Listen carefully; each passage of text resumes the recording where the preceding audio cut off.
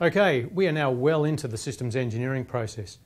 We have our subsystems identified, including their various interfaces, and we've gone through the synthesis process to make some subsystem level decisions. We've also covered the concept of detailed design for those subsystems that needed either to be modified or developed from the ground up.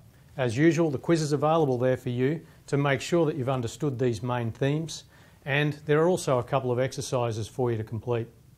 The exercises look at the concept of traceability between system and subsystem requirements and some of the pros and cons of making use of off-the-shelf technology in our design.